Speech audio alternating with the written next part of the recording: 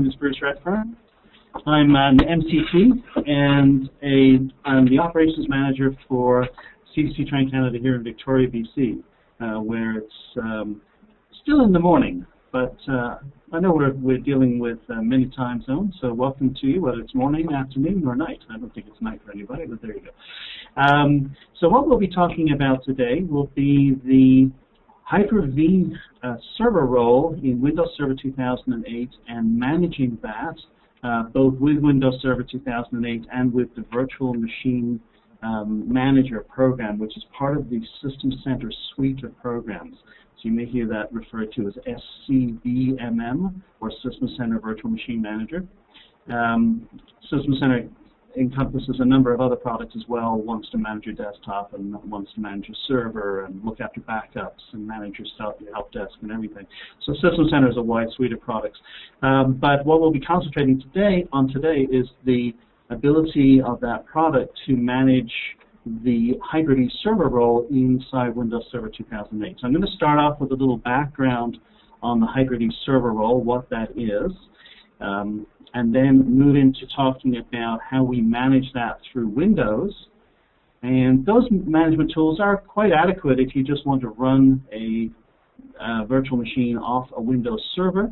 But if you want to manage multiple machines running virtual machines, that is a data center or a private cloud, then you're going to want to move on to something like Virtual Machine Manager to be able to manage multiple servers simultaneously.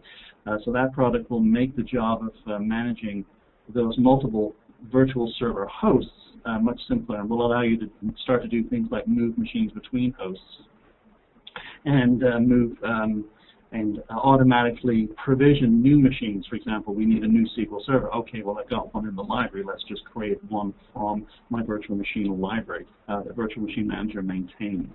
So that's what I'm going to be covering today. What I'm going to be presenting is essentially an abbreviated or an abridged version of a course that we offer here at CDC Train Canada, which is the 10215 course. The 10215 course gives you a thorough background in implementing and managing Microsoft Server Virtualization using Hyper-V, and takes you into how to use System Center Virtual Machine Manager to manage multiple Hyper-V hosts.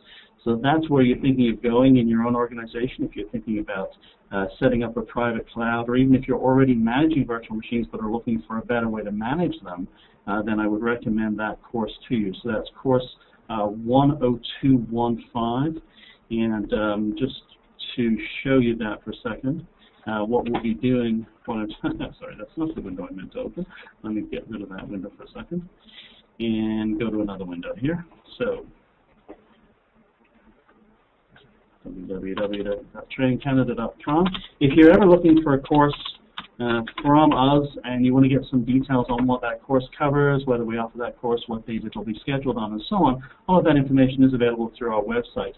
So I happen to know the number of the course. I can type in 10215 up here in the search field, but I could also have typed Hyper-V or Virtual Machine Manager or something like that and had it come up with the same thing. So this is the course I'm talking about, implementing and managing Microsoft SQL Server certification.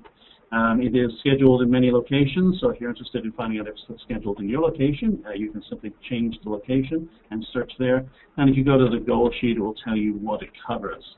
All right? So this covers many things about Virtual Machine Manager, that is System Center Virtual Machine Manager, the Hyper-V roles, and so on that are covered in this course. And I'm going to be covering that course in the next 35 minutes.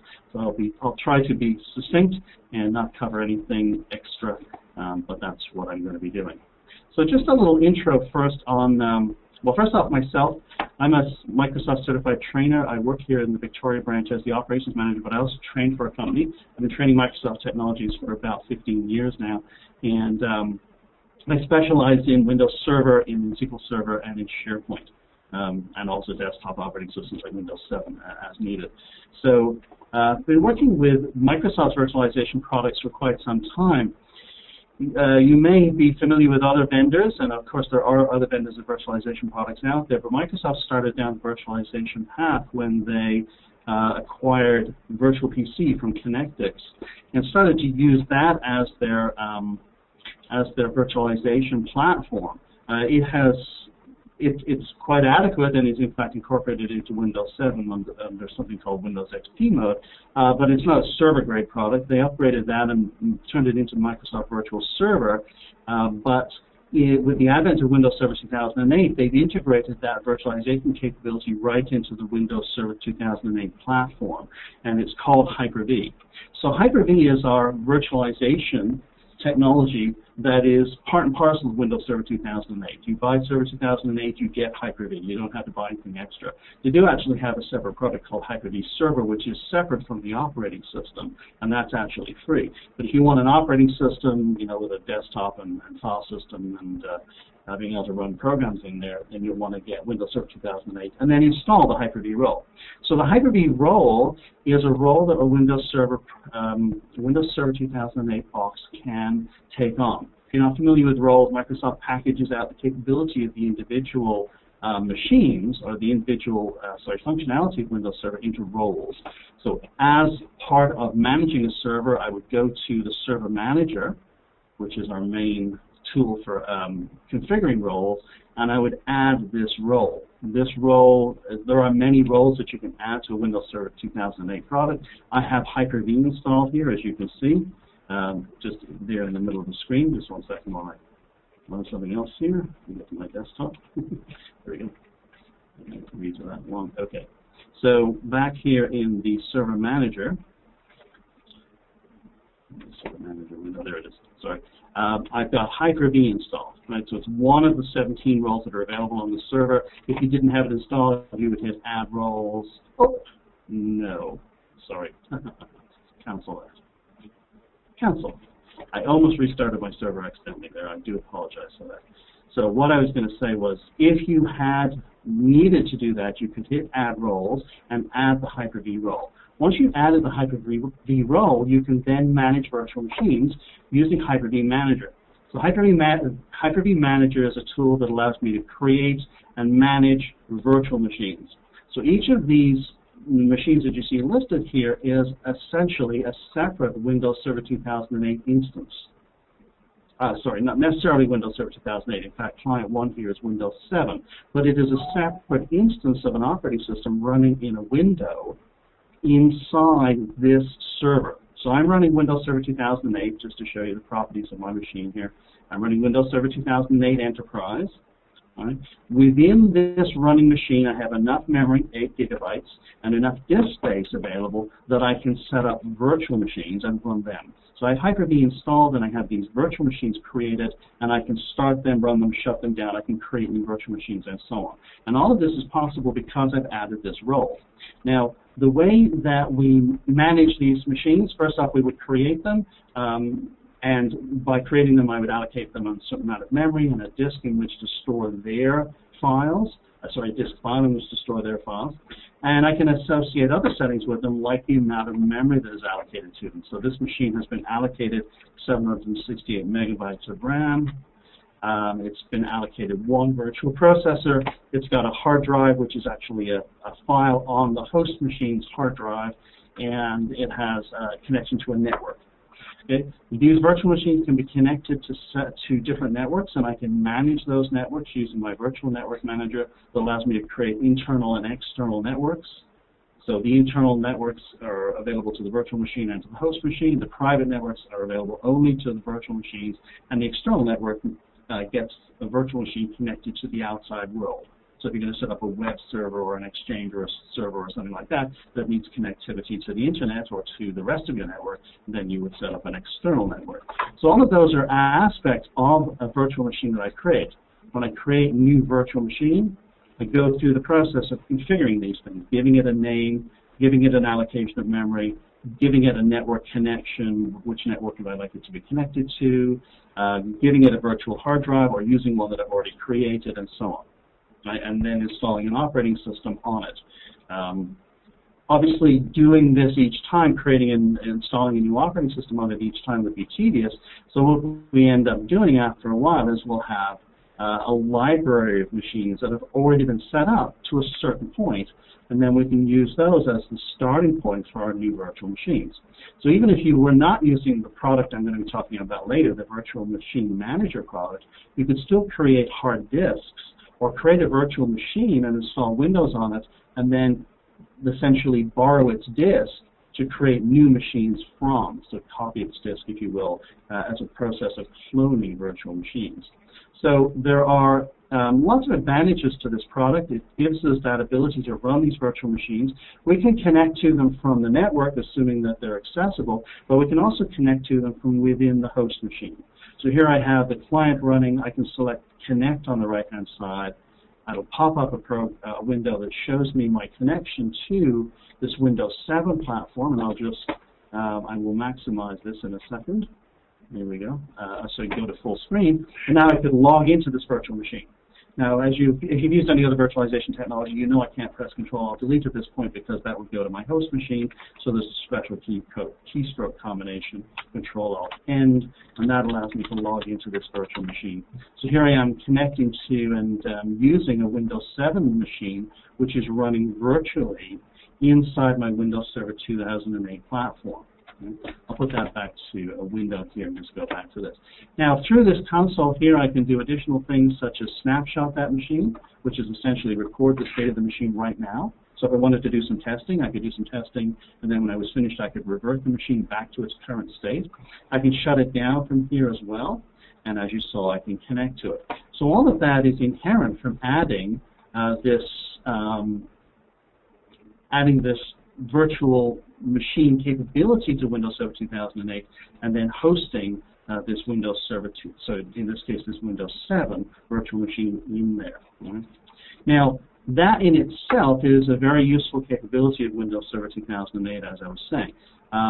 So in order to do that, as I was starting to go through there earlier, I would have added the Hyper-V role. Right, so I need to make sure that my hardware is capable of that. All modern processors from Intel and AMD are capable of that.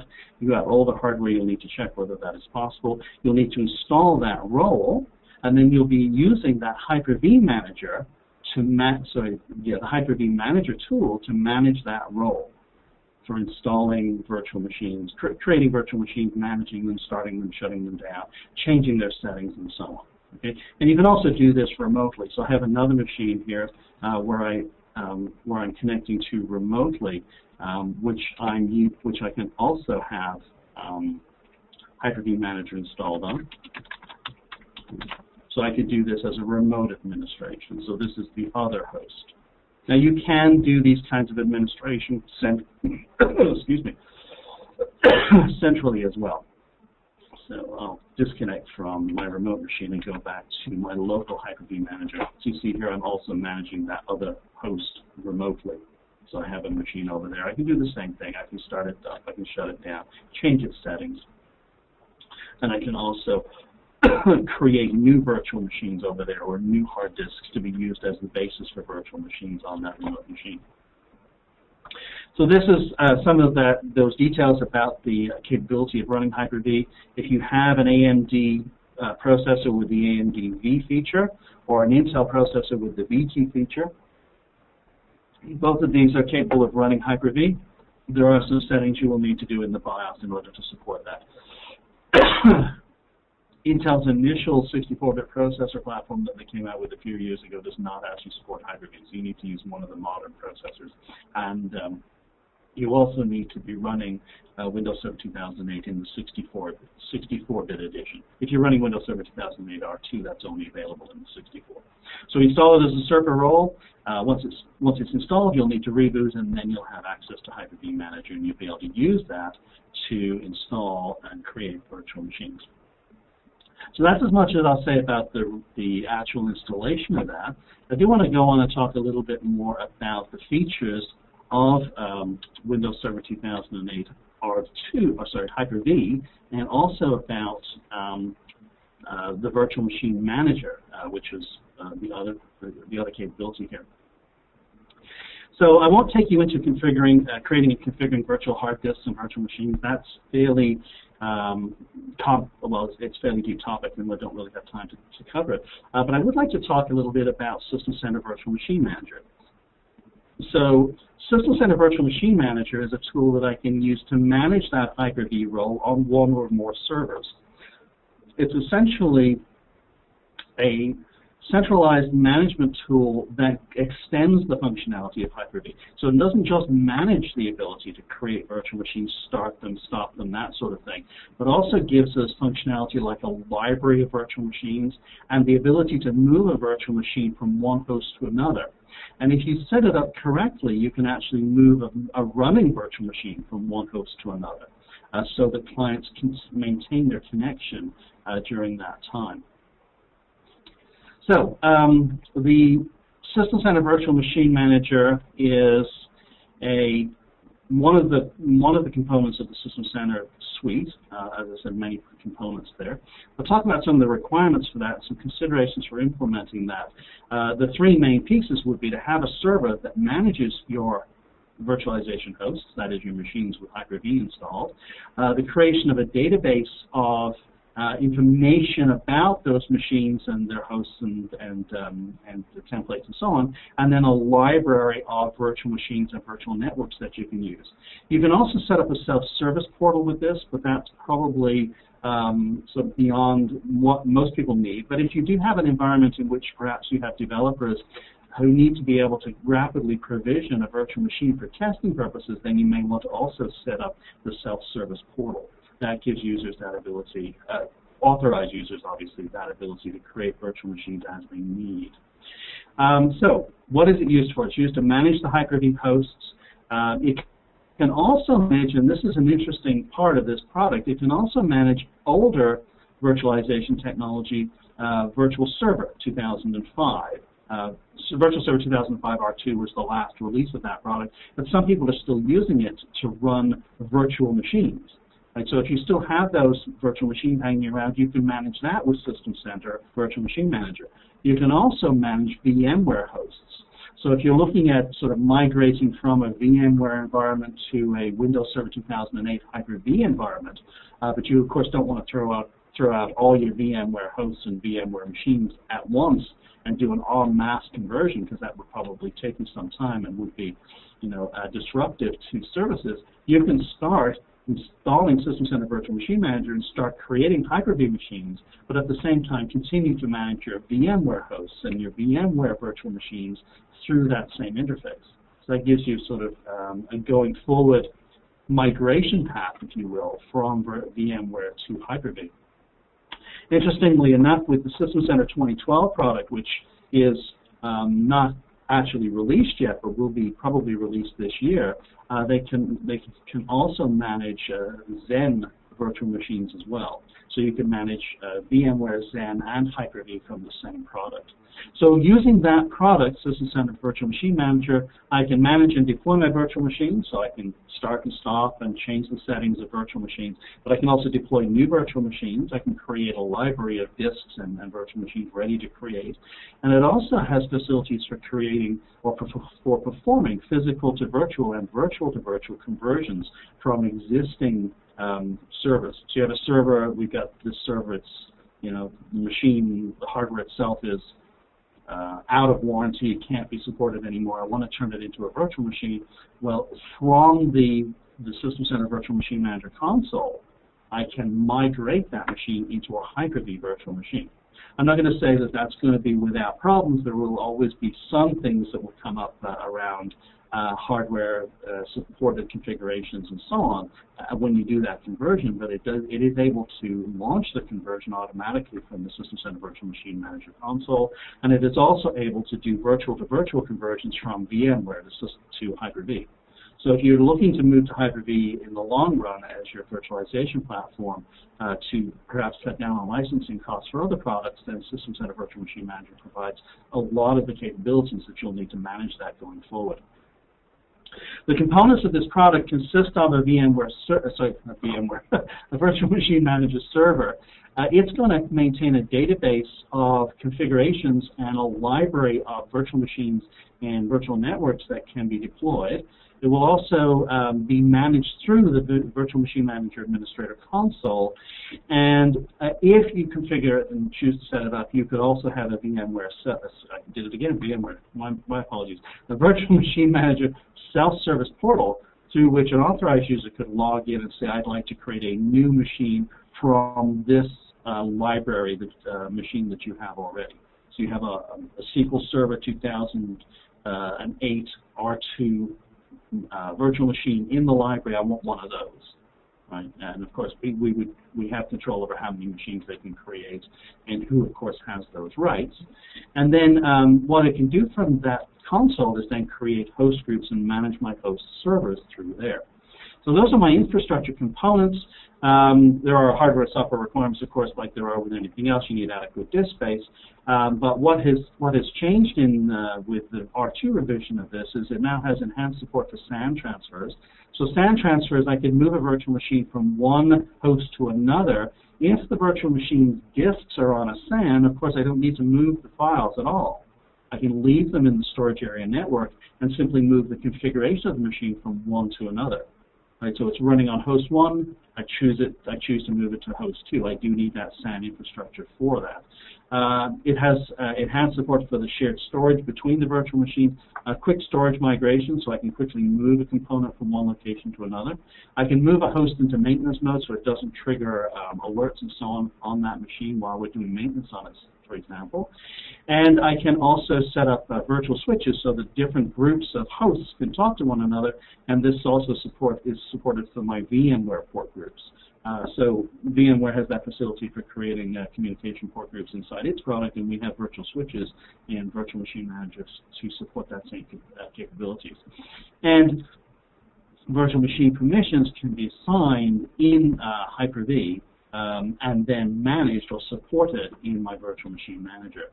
There are some considerations there for installing it. If you're going to install it, you're going to check out all of this stuff.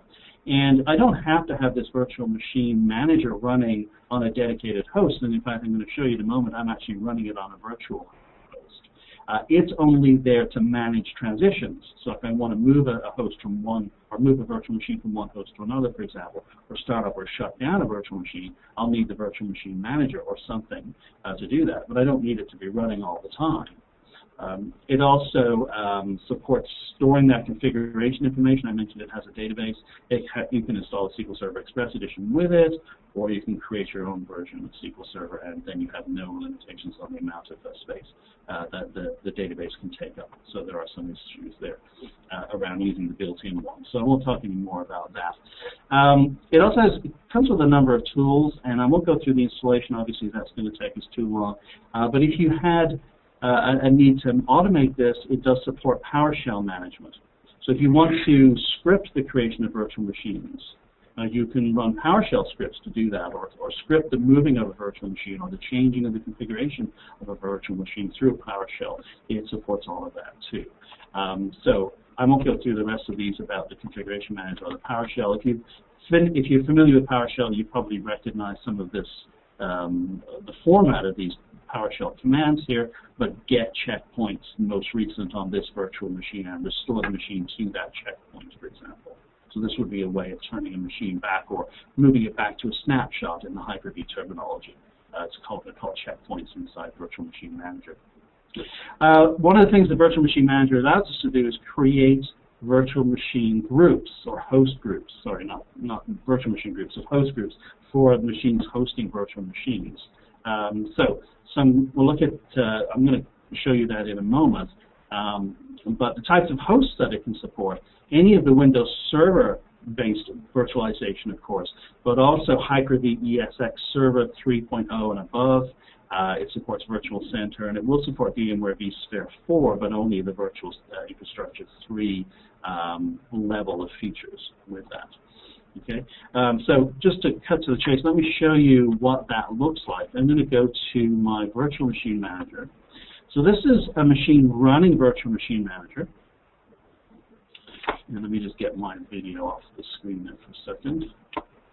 Get my participants. Turn that off just so it doesn't get in the way. There we go. So Virtual Machine Manager here has the ability to manage multiple hosts. What I've created here is a host group. I've got my NYC host 1 and my NYC host 2. These, I can add machines to this group, right? The properties of the group are basically which hosts make up this group, excuse me, and I can also do reserving a certain percentage of CPU on the host machine so that they can continue to function as operators, because obviously I'll need to be able to talk to them. And also, I can also tell it whether to use the automatic or what automatic criteria to use for whether we put a virtual machine on this host. So one of the nice things about a host group, I've got 2 in this, is I can say I want to have a new virtual machine and have Virtual Machine Manager recommend which host to put it on. Now, the hosts themselves are hosting virtual machines, obviously, and one of the things that this is doing essentially is replacing my need to use Hyper-V Manager. So just to go back to Hyper-V Manager for a second, if I look at the Hyper-V Manager, here are my host 1 and its virtual machines. So you can see I've got 6 virtual machines created on host 1. If I go to my Virtual Machine Manager, I can see those same 6 machines here. From here, I can do things that I cannot do from Hyper-V. For example, I see that this client 1 is running on NYC host 1. Right? I can, for example, do the standard Hyper-V configuration or management tasks in here that I would expect. I can stop it, I can pause it, I can save its state, I can shut it down. But what I can't do from Hyper-V that I can do from within here is I can migrate it to another host. Now, when I migrate a virtual machine to another host, what will happen at this stage, because I don't have this on a cluster, and if I had a SAN set up on a cluster, I could do something more interesting. But I don't have that here. But it will say, I'll save the state of that machine. That is, it will essentially snapshot that machine. It will remember its state of memory. So it'll save the contents of memory to a disk file. It'll remember where all the disks were, all the processes and everything that was running. And then it will essentially stop that machine or pause that machine, move it to another one of my hosts, and then start it up again, and it will start up from exactly where it was. Right, so it's warning me here. This will cause saving state on the virtual machine, resulting in a temporary loss of service. But first, that's better than a complete loss of service, because if I knew that my host needed to be maintained, in other words, I have to shut it down and put some more memory in it, or add a hard drive or something to it, or maybe I need to install patches on it that are going to cause a reboot of the server, then I would want my users to be able to continue to use the services that are running on that host or running in the virtual machine when I move the virtual machine from one host to another. Right, so I want it to save its state and restart it on the other host from the same state. You know, I'll want it to do that. So this I would expect. Now, if I say yes here, it's going to say, okay, where do you want to move it to? Now, you'll notice that it's giving me the option of moving it to 2 hosts. I only have 2 hosts at the moment, but one of them, of course, is the other machine. It's currently sitting on NYC host 1, right, as we can see here, and it's suggesting that I move it to NYC host 2. This star rating here comes from Virtual Machine Manager examining the capabilities of that machine, looking at its workload, and deciding which would be the better machine to move it to. So it's giving a slightly higher rating to NYC host 2 than it is to the current host. It's about 4.5 stars versus 4 stars. Right, so if I say, yes, I'd like to move it to NYC host 2, right, it says, okay, where's the virtual machine going to be? Well, on each machine, it's going to be in the EVM folder, which is just a local storage location for the virtual machine. When I do this, it's going to ask me also about network connectivity, because it was connected on one machine to a certain network. Which network would you like it connected to on the other machine, so I can choose a network to connect it to. And then when I'm finished, I can hit move. Now, if you were going to do this frequently, you'd probably want to capture the PowerShell script that would cause that action to occur. So if you wanted to schedule this to happen, I don't know, at midnight because you needed to offload host 1, because you needed to do some intense processing on one of the virtual machines there, for example, you could take this script and create a scheduled job out of it. So they handily provide this ability to view the script, So here's the script, or the PowerShell script, that would do the same task I'm about to do through the GUI. Right? So I mentioned that in my opening there, that all of this PowerShell, all of the Hyper-V activity that we do through Virtual Machine Manager can be done through PowerShell as well, and the GUI interface gives us that ability to see that script and save it. Now I'm just going to hit move. I'm going to let it do it through the graphical interface, and that's going to start a job. So a job is one of the things that Virtual Machine Manager does. So obviously, life is going to go on as normal for the other virtual machines that are sitting on this host, and the virtual machines that are running on this host, they just continue on. But this client 1 is moving now. It's being migrated from host 1 to host 2. That started a job. Now, if I went and looked at the Hyper-V Manager, I would see some indication of this. So client 1 here is actually being saved at the moment, right, by Virtual Machine Manager. But now that I've got Virtual Machine Manager, I don't really need to use Hyper-V Manager anymore. I can just use this tool to do everything that I need to do. I go to the jobs, I'll see this job is running, I'll see its status down here. Right, so it's in the process of deploying the file, right, using a bits copy in the background from the one host to the other. And it's got to do other things. So it's got to create checkpoints, it's got to change virtual machine status, it's got to run pre-checks and so on. Then it moves the file, and then finally it moves the virtual machine from one host to the other. So that's a Virtual Machine Manager capability. I can sit in here and move my virtual machines around at will, essentially. Okay? Now, the one thing that I don't have here, which is very impressive in Virtual Machine Manager, is the ability to do a live migration. So what I'm doing right now, I'm doing essentially a save and restore of that virtual machine. Now it remembers everything about the virtual machine, so who was connected to it and so on. Right? It's remembering all of that detail, but it's not going to maintain connectivity, or not going to allow users to connect to that virtual machine while it's being moved. Right? The virtual machine is essentially off the network and invisible during the move process. Once the move has been completed, the virtual machine will be started again and resumed from where it was. So if a user was connected to that and doing something, their work is not lost, it's still there. It's just that in that interim period, they were not able to connect to the virtual machine. Once the machine has been started again, then they'll be able to connect to it again. So it will have its existing identity, its existing IP address, its network name, and everything that the client was connected to, right? And they'll simply be able to resume their work, whatever they were doing. If they were querying the database or what have you, if that was a database server, then that query would carry on because the state of that query was remembered. Now, obviously, in the meantime between the moves, while the move was going on, any network connections that were attempted or any refreshing of data would have failed because it wouldn't have been able to reach the machine.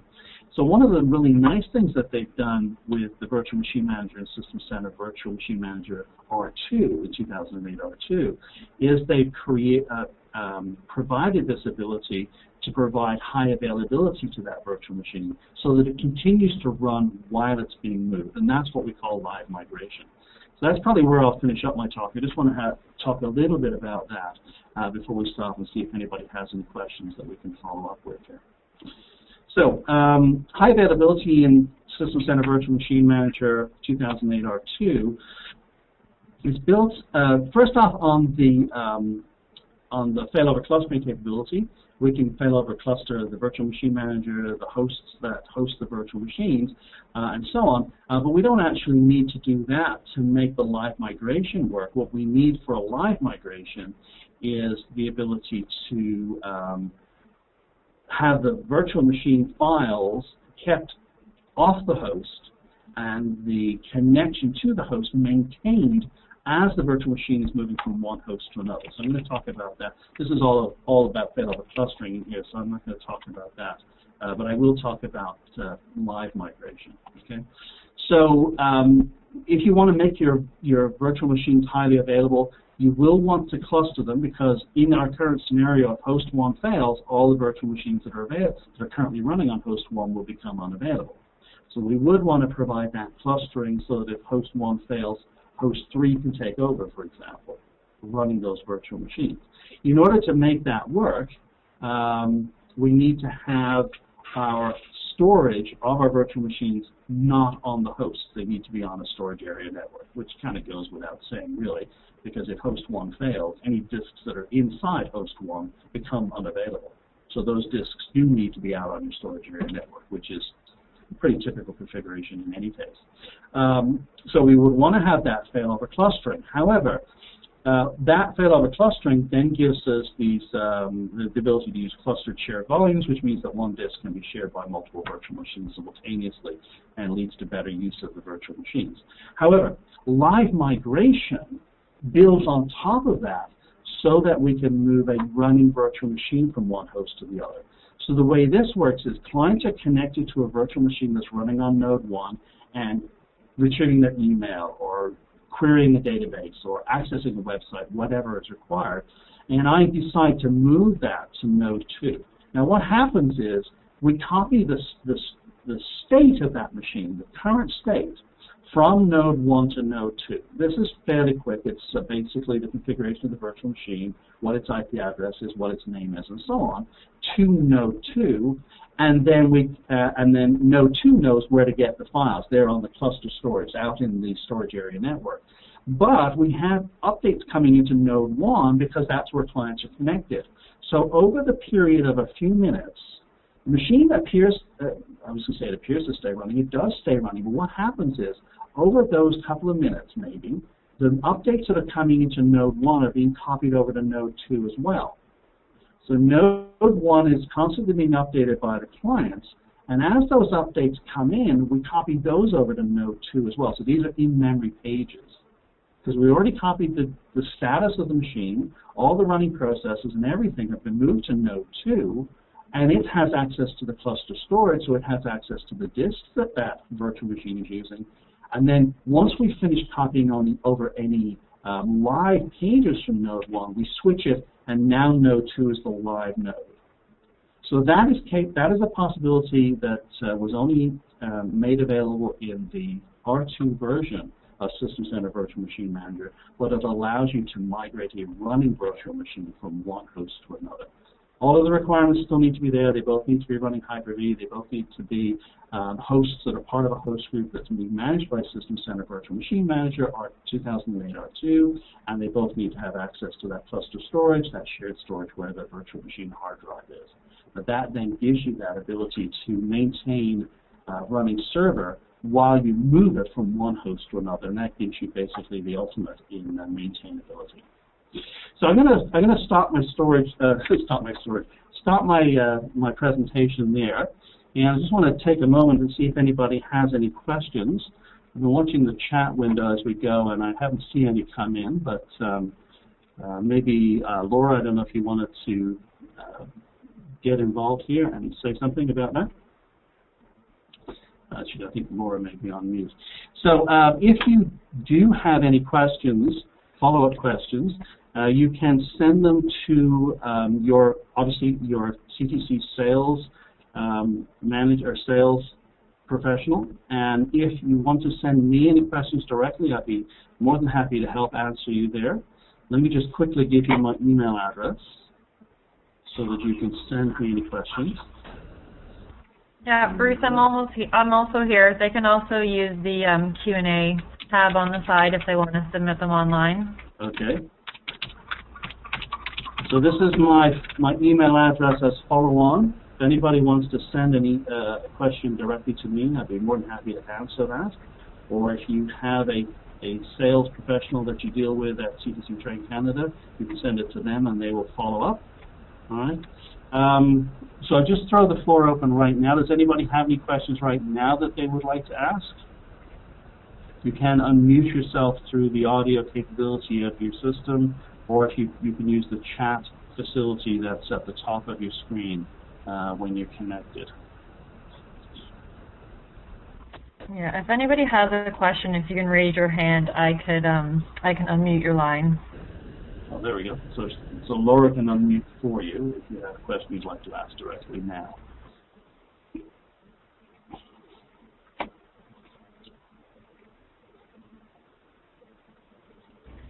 I don't see anybody with their hand up, Bruce, so I think we're No, good.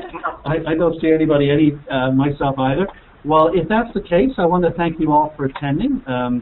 It's been great to be able to take a little bit of time and share the details of the Hyper-V implementation of Server 2008, or a high-level overview, at least, of the Hyper-V implementation in Server 2008 and the System Center Virtual Machine Manager product.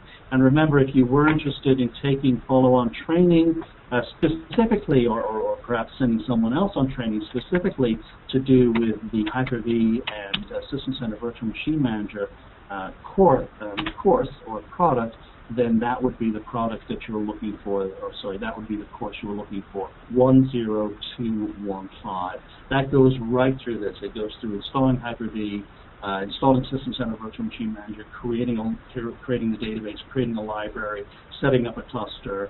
So you'll be doing non-live migration, and eventually you'll be doing live migration in that class. It's a very good class. It's 5 days long. It's very comprehensive. And in fact, it doesn't actually require you to know that much about Hyper-V coming in, because it starts from the ground up and introduces all of those concepts. But of course, if you do know Hyper-V, you'll be well placed to take advantage of that course as well.